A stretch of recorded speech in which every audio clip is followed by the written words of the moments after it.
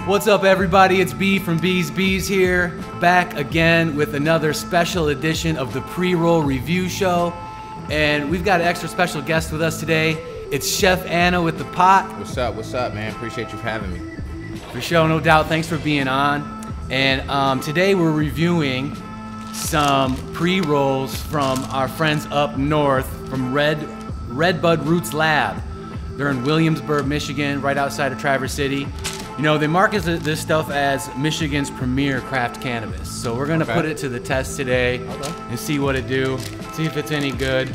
I got two pre-rolls of Sure Breath for $24.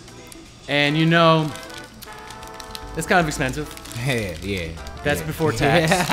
Definitely. So, especially for two pre-rolls. Right, no doubt. You know what I mean? And so, here they are. I'm gonna give you yours because we're having a socially distanced smoke today. Isn't this crazy? Yeah, right? Weird. So we're in the midst of strange times with COVID and everything just unwinding here. So enjoy that pre-roll, you know, do all your inspections and check it out, make sure it's solid. And it's 8% THC. Is that what they're saying? Or is it 82? It's either 8.2 or 82. Like, it's small. So they Ooh, I thought it was more than that on the thing. Oh well. We'll see what we got. We'll see what kind of effect it has. We'll see how it goes. So, you know how pre-rolls go. Check that out, and at the end of this, we'll give you a chance to rate it 1 to 10. I've never done nothing like this, so, you know, no offense to anybody, but I'm going to be honest. Exactly, you know yes. That's the whole point. Okay, for sure. We got to hold these dispensaries accountable for, you know, what they're putting in the pre-rolls. A lot of times when I do this show, I'll get like the lowest on the shelf pre-roll to see what they're really trying to sneak over on everyone. Yeah. And see what they really think is acceptable. So that's what it's all about. So what I'm gonna do first is we're gonna weigh one because they sold it to us as a gram. Okay. And I want to make sure it's a gram.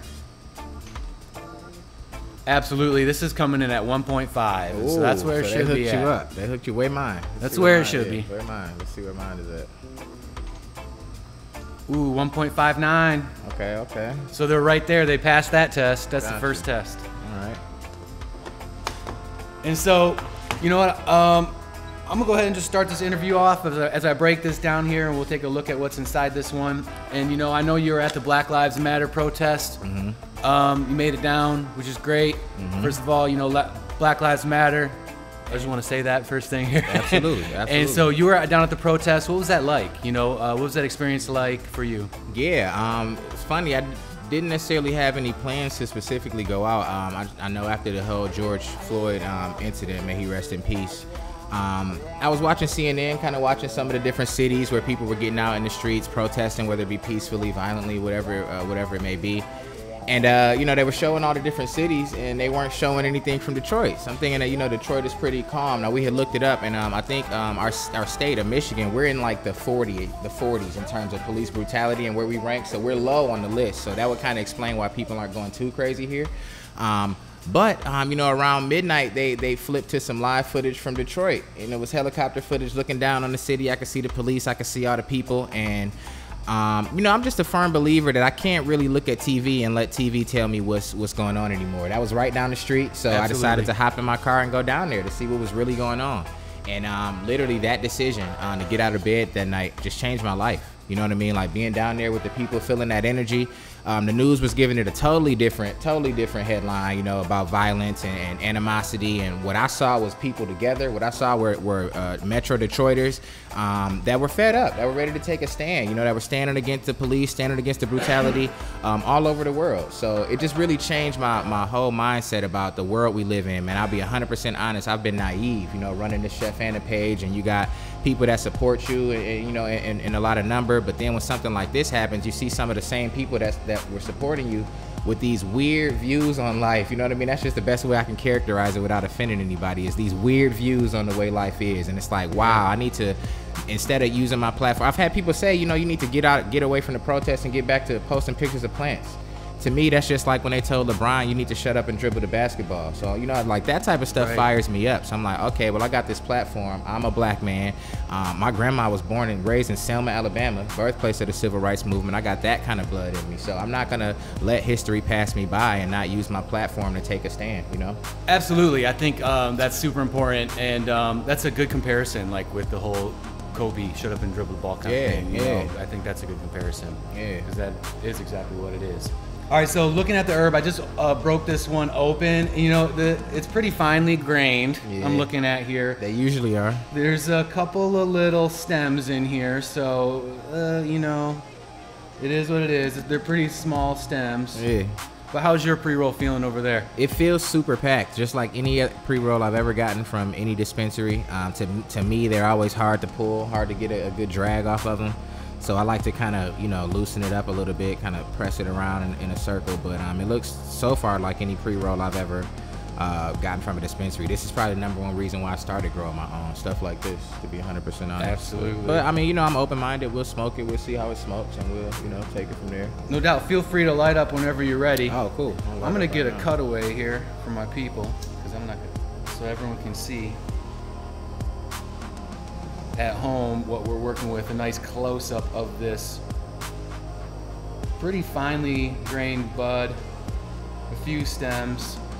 So I'm already thinking about maybe what the grade might be later. So yeah, man, that was crazy. I caught your clips when you're down there at the protest. You brought a plant down, and you were making the cops hold it. What do you think they were thinking when you handed them this plant and you're like, let me tie my shoe? What was that? What do you think they're thinking? To be honest, I never really know, you know what I mean? Like, and then especially in this, you know, like I said, with me being naive, you just don't know what people are thinking anymore. So that was my whole goal, to capture their reaction, whatever it may have been, whether they, you know, it was a positive one, negative one, or they took it, they arrested me, whatever it was, I was out there to capture that response from the different officers, and really to just kind of prove a point. You know, I told you I went out that Friday night. That was nighttime. It was, you know, it was a little crazy at night, but went out the next day during the day and brought the plant out. And it was to show, like, man, it's a lot of people that have had their lives ruined over cannabis. A cop pull up and smell weed, all of a sudden you in jail, or you know, they busting up your stuff. Like, people have been killed. Philando Castile, they blame the smell of weed on why they started that engagement in the first place. So that's why I brought that out there, man. It's no reason for people to have their lives ruined over cannabis. And if I can walk around in front of police officers, giving police officers the plant, walking in front of news cameras, there's families out there, pets. If I can have that plant out there, nobody got hurt, nobody's tripping, nobody should be in jail, man. We got to rethink what's going on. Absolutely. We got to go back on these laws and let these people go on these nonviolent drug charges. Disproportionately, you know, arresting people for this stuff, and they gotta let these people out. You know, the cops have always done the easy job. You know, they go after what they can smell. They go after what they can look at and go, oh, you're different skin color, easy arrest. You know, they do the easy job. They don't do the hard job. If they want to go do the hard job, they'd be going after all these guns out here in the street. Exactly. You know, go do the real cowboy work. You know, and they're not empowering. Laws aren't put in place to empower police to go after guns and do the real crime work. So there's a lot of changes that need to be made. Yeah, I agree 100%, man. And you know, that's the whole reason you know, I was out there doing that. Shout out to High Times. I want to spotlight High Times. It's awesome that they picked that up, and they put it into better words than I did. They gave a list of I want to say it was either 8 to 10 names on there of black lives that have been affected by cannabis in a situation with the police. So it was awesome to see that. Awesome to be able to use my platform to bring some awareness to that. You know what I mean? There's just a lot of black people and minorities that are, again, you know, locked up and having their lives changed just because of cannabis. It's not right. But then we have people on the other side that are making a lot of money off the industry. So, you know, I figure I'm somewhere in the middle of kind of bridging that gap and raising awareness. And I just thought it was awesome, man. Shout out to everybody that understood, and no offense to anybody that took it the wrong way. Yeah, no doubt. I know you caught some slack online, you know, kind of some people thinking you're crazy to do that, or it was stupid or whatever. In my mind, it's kind of like what every stoner wanted to kind of do at some point in their smoking careers, that, you know, show that this is just a harmless plant. Yeah, absolutely. And that was that whole point, man, just to show that it was a harmless plant. I mean, what more can I feel like in terms of that, what more can I do with it? Like, I walked around in front of the police, I put it in police officers' hands, put it in their faces, you know what I mean? Like, stop putting people in jail for weed. If I can walk to it, now granted, I know in Michigan we're a little bit more loose on that because we have recreational laws and whatnot, medical, recreational, but it's not legal for me to have that plant in public, you know what I mean? Like, and that shouldn't be illegal either, you know what I'm saying? Like, so, right. Yeah, man, I just thought that it was something that I could do with my platform, something that I could do in a creative way to, spread some awareness on, some of the things that go on for some of the people that don't have a platform or don't have a voice. Right, and I think that's the wildest thing about that to me is that you really just a wild man doing that because you're, as a black man, you don't know how the cops are going to really truly react. Mm-hmm. So you were really going down there willing to accept any of everything. Those that's something to this day I say I put my life on the line for that. You know what I mean? Like, it's no telling what could have happened. But I would do it again. It meant that much to me. I would talk to my mom. And she, just kind of asking her, she was alive during the Detroit riots and whatnot. So I was just kind of asking her, like, do you kind of remember what that's like? What's the vibe now? What do you think about what's going on today? And she, she said something that stuck out to me. She said, I wish I wasn't so old.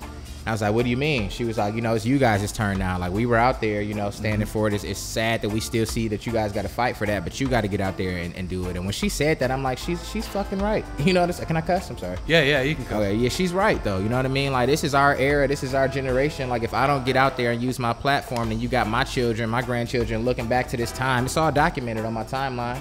You can look back at this time and you see that I said nothing. That you know what I'm saying? Like, no, it's not. That's not gonna happen. So, it was just something that I felt compelled to do, and I figured I'd risk it all for it. So the plant, the herb itself exposes, and it has exposed a lot of the systemic problems as you look at it through parallels, through other ways it's been treated with capitalism. It's kind of poking a lot of holes in that, and with our justice system, mm-hmm. and all that, kind of showing how upside down things are really. Mm-hmm. So it's been interesting, and I appreciate your activism out there and your passion for the plant, man. Thank you, I appreciate it. Especially this whole hiding weed in Walmart thing. What? If for everyone watching that doesn't know, this is one of the reasons why Chef Fanta is so big. I mean, to me, what kind of put him on my radar is that he held a contest to where he gave people clues and then hid weed in a Walmart mm-hmm. out here in Metro Detroit.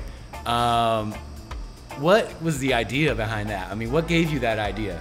Being bored, you know what I mean? Like, with the same old, in terms of content, I consider myself creative and a content creator. So, like, when you look at my page, you won't just see pictures of plants, you know what I mean? Like, I try to be creative with what I do. I look at it like art. So, I was just looking for a way to engage with the people. And to be honest, I didn't know it would be that big. Like, I thought it would be like a quick stash and dash. Maybe 2 or 3 people come out, one person get it, find the weed, and better their day or whatever. But when I put the clues out and I went to the Walmart, like I went to Walmart that morning, put the weed in the hiding spots. When I filmed it and put the clues out, and when I left, I go home, I'm not staying there all day. So I come back at the time I told people to be there. When I saw that many people in the aisle looking around, I'm like, holy shit, like this is a thing. How many people did you think you had out? The first time, maybe 15, 20, the second time, 30, 40. That last time when we was in the cereal aisle, the chip aisle, it was probably like 40, 50, you know what I'm saying? Like, if I had to try to count off the top of my head, like 40 people at the least. So like, that's a nice amount of people to come out and be, in one little area, kind of looking for something. So, yeah, man, I was just looking for a way to continue my content, to continue to evolve my content using cannabis. That shit was crazy. I thought that whole Walmart stunt was just wild. I think it's cool that you're kind of doing it in a Walmart, that you chose to do it in a Walmart. Uh-huh. It's like just kind of that capitalism, corporate kind of. That's exactly what it is. Place. That's exactly what it is, man. It's awesome. I appreciate that. It's awesome when people understand and I don't have to explain, and you know what I mean? But that's exactly what it is. Fuck Walmart. You know what I'm saying? Like, Walmart, man, let me tell you a story about Walmart while we talking about it. A lot of people, you destroyed the aisle, this and that. Walmart has hourly employees. So when it's time for your shift to leave, you don't have to stay there and clean that aisle. Dip the fuck out. You know what I'm saying? Like we, and number 2, we didn't make a huge mess like that. But number 3, the other day, I go to Walmart just on the random. Me and AP, shout out to my wife, AP, I love her. We just wanted to get some munchies. Like, all of this store stuff, you got to put on a fucking mask to go to the store. So we don't go to the store nearly as often anymore. We don't have any snacks in the house. So we run up to Walmart, right? bunch of snacks in a different cart. Like we were high, so we got random things. This is not an essential cart at all. There are no essential items in my cart. I'm not thinking about that. I'm not processing that. So I'm in line. I see the guy in front of me, you know, trying to run his cart, trying to get, you know, some diaper wipes. I'm like, damn, if that's all he got, I'll get it. Because A, he's holding up the line. I want to get back home. But B, you know what I'm saying? I could just see the distress on him. Oops, he ended up having some cash, so he paid for that, so that was fine. Anyway, the guy behind us, he's like, man, look, you got all of that stuff in your cart, man. I remember those days, you know, a couple weeks back when I had a job still, and I was just like, damn, it's people hurting out here, right? The cashier at Walmart, right? So we're scanning our stuff. And she's like, wow, like, did some coupons come out? Like, y'all got all these snacks, man. I can't get, you know what I'm saying? I'm like, hold on, wait a minute. Like, you work in Walmart, and you complaining about not being able to get food. Walmart fucking take care of your people. You got people in Walmart right now working your registers that don't have shit to eat. So fuck Walmart. I'm gonna keep going there and tearing up their aisles. She's standing in the middle of a fucking supermarket, and she looking at my cart, you know what I'm saying, like feeling down and kind of guilt tripping me in a funny. I get it, but she, you know, guilt tripping me about buying my snacks. That's fucked up for Walmart to have somebody at their register that doesn't know if they're gonna be able to eat, or they can't take snacks home for their kids inside of all water everywhere but not a drop to drink. That's the kind of society that we've been living in, and fuck that. That shit is over. That shit is over. So I wanted to raise awareness for that lady specifically. I don't know her name, but if she ever sees this, I felt bad for you. Like, I felt that.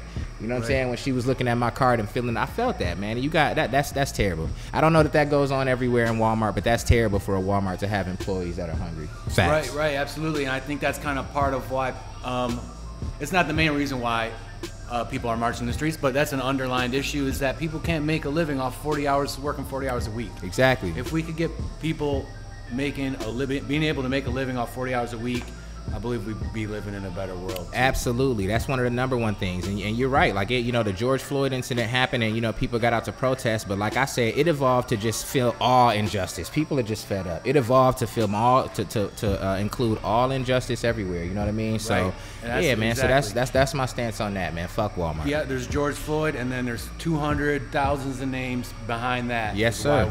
We're out in the streets marching. Absolutely. But yeah, so so the Walmart thing is cool. I don't know how I'll continue to do it with the whole social distancing thing. You can't really bring people together like that anymore, but I'll come up with some creative ways. Right. What do you think about this weed? It doesn't really have a premier cannabis taste. Definitely doesn't have a premier cannabis taste. It doesn't give me a premier cannabis buzz. Yeah. But sometimes, you know, it's like the placebo. Like, you just smoke just to be smoking. So like, I'm not enjoying it, but yeah, it's not standing out for anything. Yeah, the taste and the smell, there wasn't no particular taste or smell to this, the sure breath. So it is what it is. Yeah. Dispensary. It's nothing wrong with that, man. It is what it is. Again, like, I don't know why dispensaries pack they pre-rolls so tight. If you watching this and you're not growing your own in Michigan, you got to be growing your own. We got 12 plants. Anybody can have 12 plants without a license, any of that. All you got to do is be a resident. You got to be growing your own. That's what got me off of this. How much was this pre-roll? $12. $12, man. I can give you a seed for $5, all right? You know what I'm saying? You take care of that, grow that. You got 5, 6, 7, 8, 9, 10, 12 ounces of weed, depending on your grow style. You know what I'm saying? Like, absolutely. You need to be, if they're gonna be pushing this in, I get it. But if they're gonna be pushing this on you at the dispensary, in my opinion, you should be growing your own weed. That's just my opinion. $24 is gonna go a lot longer with your local grower than it will at your dispensary. So I heard Cali's, grain market is still outperforming the legal market, and I think that's probably more common everywhere else too. So it is what it is. But that's kind of the purpose behind this show. Yeah. To kind of show that what we're willing to accept these dispensaries and allow them to put on the shelves as their pre-rolls. Yeah, I mean, and you know how it's business, so I'm sure this is shake, you know what I'm saying, like from the right. Left or whatever. So I get it when it comes to that, and like I said, I'm not knocking anybody that's buying pre-rolls or anything like that, but I didn't start where I am right now. You know what I'm saying? Like, when I first started, I was in Atlanta. I had moved to Atlanta for a few years, and everybody was selling rapper weed, is what they called it. Right? Yeah. So right off the gate, you call it rapper weed, you don't even know what it is. That's number one. You know what I'm saying? But yeah. Number two, you got to drive an hour to meet the dude. You know what I'm saying? Number three, it was hella expensive. And I'm working at Target at the time, putting boxes in the back, so you already know what that's like, you know what I mean? And you spending your money on weed, and I was just looking like, man, I know it grows. I don't know shit about it, but I know it grows. I know it's nature. So I didn't buy weed with my next check. I bought seeds. I bought a cheap light. You know what I'm saying? Like, it just takes a little investment. So, you know what I'm saying? I did have to sacrifice not smoking for maybe 3-4 weeks. You know what I mean? But it got me rolling to the point where I haven't been in a dispensary. I haven't been inside a dispensary in so long, man. Like, right. Why? You know what I'm saying? Like, you can put that money. Now, there are people that don't have the room to grow or whatever, and they want to buy. That's cool. It's something for everybody. But if you got the space, if you got the time, the passion, and you tired of spending all your money with the weed man that don't know shit about the weed that he giving you, got from somebody else that got it from somebody, bro, it's time to grow your own shit. Absolutely. Now, what is the Chef Anna white label?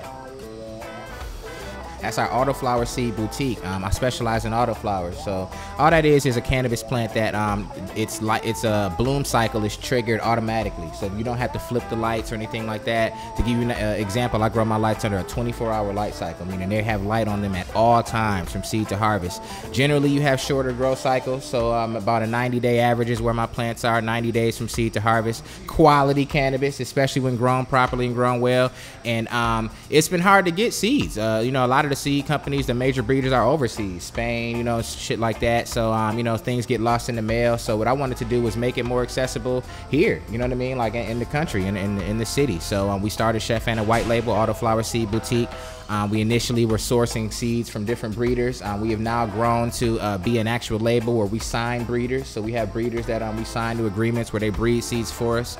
We stock their seeds. So it's growing. It hasn't even been a year and it's growing. It's taken off. So wow. I'm excited about it. I appreciate you for asking. Well, now, what are some of the pros of growing these autoflowers? I see it seems to be a little more accessible. I don't know. What's some of the... In my opinion, I've been growing for I'll be pushing 5 years in October. I've never grown a photoperiod plant. When I was looking into growing and I stumbled across autoflowers, the size, I saw a picture of a small cannabis plant and I'm like, that's what I need. I'm in Atlanta, I'm in an apartment. Mm-hmm. I don't need these gigantic trees, you know what I'm saying? Like, so I saw it and it just clicked for me. It latched. I started looking into autoflowers, and I would say some of the pros are things like you can grow bigger autos, but some of the pros are if you're in a smaller environment where you're just trying to start off in the closet, it's gonna stay smaller sized. You don't have to worry about light leaks. You can start and finish plants in the same space if you got a small space. So I can have one flower and I can start a seedling in that same space, and I have to worry about a flower room, veg room.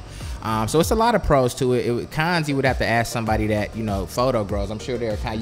You can clone them, but not like it's not gonna be like a traditional photo period clone. Like, it's still gonna have its life cycle. So it's not gonna it's not necessarily beneficial to clone. They're better from seed then. Yeah, it's more of a from seed growth. So some people would say that's a con. I personally like the from seed journey.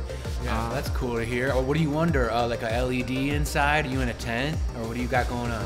Started in a closet with a mop bucket, moved to a tent, and now I moved to what I call my grow studio in the basement. I got a 10 by 12 room, and a lot of when I was building my grow room, I built it live on Instagram, and a lot of people were coming at me for not doing the things the most optimum way. Your walls should be this color, the ceiling should be this color. My ceiling is black, my floor is black wood, waterproof. Like I did it because I wanted it to look a certain way. You know what I mean? Like I'm a big believer in how you feel and the energy, and you know what I mean? Like, so if you in a good looking studio room, like you feel good, the plants breed up. Like, I'm not a scientist, but that's just some of my beliefs. So yeah, I got a room now with like some satellite tents in other places, a garage we're using in some places just to kind of now that we breed, just to make some more room for breeding plants and pheno hunting and shit like that. But yeah, so I've been from closet to tent to room.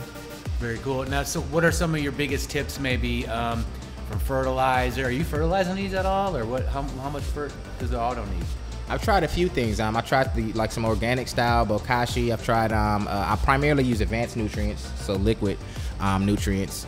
And I would say feed them. And there's a lot of myths out there. Autoflowers are sensitive. You can't feed them. You can't top it. Like you could beat the plants up. I train the shit out of them. I feed them hard, aggressive. A lot of nutrients, and in the shows in my grows, you can see bigger plants, bigger dense buds. You caught me between harvests, or we would have did a live review. Matter of fact, I'll come back and we can do the same thing we're doing here with some of my bud. It would have been awesome for you to do a comparison, to compare the dispensary with something homegrown. But but yeah, so I recommend 24 hours of light. Personally, that's where I've seen my best results. Nice. And the saying, like, they got PSI Labs on here. I use PSI Labs to test mine. 21, 23. I think my highest is 26.7% THC. So and I'm not a scientist. I don't know that is a measure for what's better. Mm-hmm. But all I know is if I can look at y'all shelf at the dispensary, see 20s, low 20s, and then I can go send my stuff to the same labs and get mid to high 20s, like, what, like, somebody explain to me where we are. You know what I mean? Right. Like, and why are people not growing it for themselves? But I don't know. Right. The THC tests are so discretionary. You know, it's hard to put a lot of trust in that. Best thing is just to test it out yourself. Exactly. As long as you know that, and that's the best thing about growing your own stuff, is that you know that you didn't spray anything on it. You know exactly what you put in it. And so testing it out yourself is the best way to find out. And this one says 8.2% THC. Do you feel anything? Where are you at on it? I'm not high. I mean, I feel like this is probably like a cigarettes version of weed or something, like a low, something that I would go smoke on a smoke break if I was actually working. You don't want to come back in super high. You don't want, like, I feel like I've smoked, but like it's not like, oh man, bro. Yeah. You know what I'm saying? Like, I got a very slight. It's not really heavy. Yeah, I can tell I smoked, but it's not like, it seems like I feel like I smoked 3 hours ago. That's the best way to put it. Yeah. I feel like I smoked 3 hours ago. Right. Yeah, I think I might be buzzing off this iced coffee a little bit more than that. That was the Sure Breath from RedBud Roots. RedBudRoots.com. #Grow Michigan. Michigan's premier craft cannabis. Now, I know some of their top shelf is a lot better than that, but that was a $12 pre-roll. And I mean, a lot of it is marketing. Like, you always got to remember, a lot, that's a business. So of course they're gonna put words like premier. No business is gonna use words like standard or words like average. Of course they're gonna say premier. Like you said, you just got to smoke it for yourself and see what you think. No doubt. All right, well, that about does it. So what would you rate that? 1 to 10. How many stars would you give? Out of 10? 1 out of 10, considering the best bud, including your homegrown, everything. We're taking everything into account. I mean, as far as what would this make you get up and go to the dispensary to get one? Absolutely not. If I'm going out of 10, I'm down there in the trying to be nice range, 3 or 4. Yes. You know, I'm trying to be nice about it. Yeah, you know, that's funny. When I started these reviews, like, my reviews kind of started out high. And then as I kept going, I was going, whoa, dude, that was way too nice of a score. Yeah, that's why I told you, like, I'm going to be honest. So no offense to, what is the place? It's RedBud Roots. RedBud, yeah, no offense. But, I mean, they're a business. They get a range of different responses. Some people love this pre-roll. Different, you know what I'm saying? Maybe an older person might be smacked or something. So right. But for me, I'm going to give it if we land on a solid score, I'm going to give him a 4 for the effort. I'm 4 for the effort? 4. Yeah, 4. Because it is, you know, it does have stats on the pre. I haven't been to a dispensary in a minute. So is this what they do now? Like, they got the stats. They got the day it was tested on there. So I'm giving a couple extra points for that stuff. Because, you know, that's part of the reason why I started growing my own. You don't know if it was tested and all of that. So it's like they passed their tests. Yeah, this is marketed as a pretty high-end place. So, you know, there's a few stems I pulled out of it. So I'm probably going to give it like probably like a 5 out of 10. Okay. Is where I'm going to land it, considering the other scores I've given out. Yeah. You know, unfortunately, the curve keeps going down. Yeah. So, hey, another verdict here on Beez, everyone. So I got to thank my guest, Chef Anna with the pot. He's here. Check out his Instagram. Check out his white label. And thanks for tuning in. And don't forget, save the bees, y'all. Save the bees. Appreciate you. Chef Anna with the pot. Make sure you follow me on IG, Chef Anna with the pot. I stream weekly. Follow me on Twitch, Chef Anna with the Twitch. Hell yeah. Thanks for tuning, everyone. Peace.